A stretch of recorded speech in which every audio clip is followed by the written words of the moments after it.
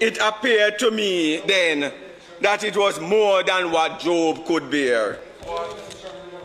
There were no... I get in there.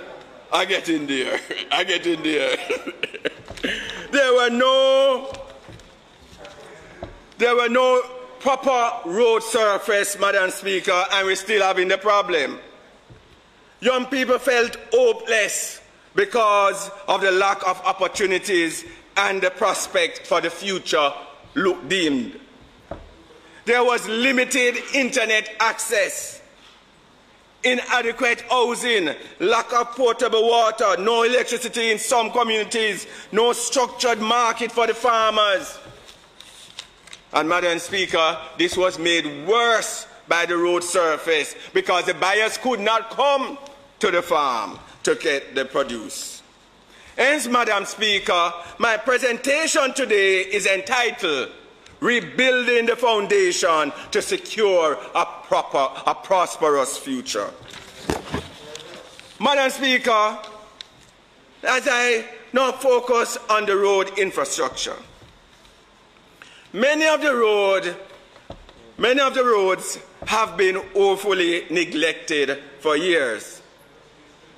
Craters have been left to only increase in size, which make them harder to navigate around.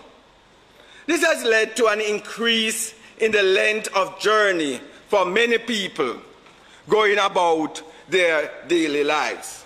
In fact, Madam Speaker, the member of this Honorable House was going en route to St. James and decided to take the scenic route through Clarendon.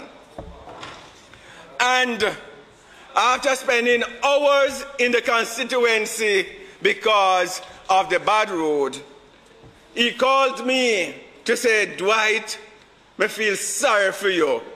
How you going to manage? I thought, Madam Speaker, the member was going to say, I'm going to give you 75% of my CDF. But he stopped just before he said that. Madam Speaker, I'm still encouraging the member.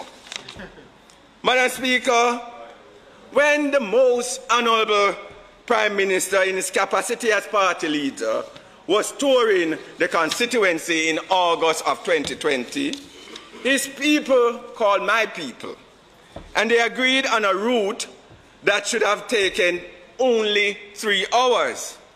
But, Madam Speaker, it took 6 hours to cover half the journey because of the terrible road. Almost 3 decades of neglect. Madam Speaker, a second leg was planned, and this time, Madam Speaker, I got a call from the road manager, and I shall not tell you that the road manager is from Western Kingston. And he was stern and firm that it not gonna go so like the last time. Madam Speaker, this man is a Christian man because every morning when I get up, I note that there's a WhatsApp message of devotion, Christian devotion, every morning, at least 3.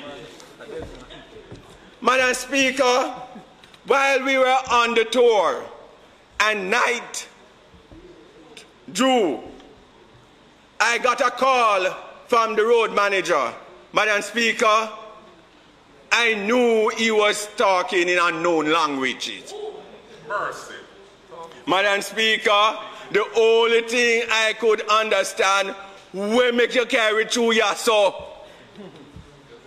Madam Speaker, it took us 5 hours. The road surface is terrible. But thank God for Minister. Madam Speaker, I ask that the member be allowed sufficient time to complete his presentation. The question before the House is that the member be given sufficient time to complete his presentation. Those in favor? Aye. Those against? The ayes have it. Member.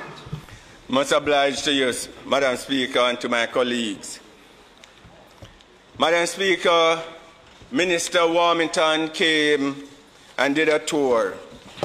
And at the end of the tour, if anybody knows Minister Warmington, he's not a soft-spoken person. All I could hear from Minister Warmington, at that time he never got the correct pronunciation of my name. He said, Sibblies, may I go help your people. No worry, may I go help your people.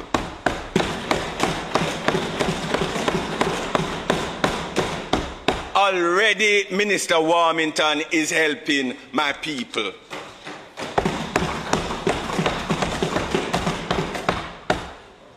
He made a commitment for 3 roads, and we have already gotten 2 roads started.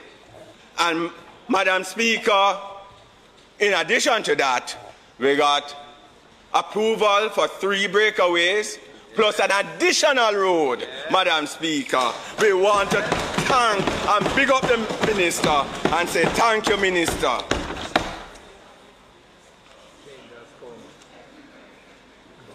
Madam Speaker, and we are talking about roads like QPS to Colonel Ridge, Kelly's to James Hill, Corner Gates to Kinnicon, and the Mason River Road. Madam Speaker, we know the budget is limited, and so we appreciate the assistance that the Minister is giving us. He made it clear that he is not able to do all the roads, but he is going to start, and Madam Speaker, he has started.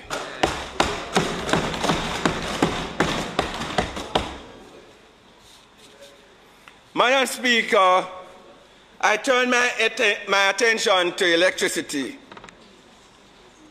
There are far too many communities in Northern Clarendon that are without electricity. Madam Speaker, these people do not wish to trespass on the electrical line of the Jamaica Public Service or to take part in social electricity in their homes. Madam Speaker, they have written dozens of letters over the years. They have begged, they have bawled, they have demonstrated, and to date they are still in darkness. Madam Speaker, I am asking the goodly minister who used to run me in my yard, the Minister of Local Government and Rural Development, to make consideration. And Madam Speaker, I think the Prime Minister need to put a little bit more in this constituency as it relates to electricity. Because, Madam Speaker, the areas that are without electricity are Comsey, Wedgewell, Corner, Pantry, Bamboo, Burby, Pangate, Boot, Street, Kelly's, Breachers Hill, Crawl, Johnsville, Hoodspen, Gungo Ridge, and Bamboo in Good Hope. Madam Speaker, I am going to cut it short because there is more. What? Madam Speaker, we are in a bad state. We are in a bad state, Madam Speaker, and we need help.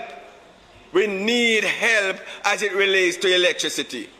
Our children cannot perform because if there's no electricity, there is no internet.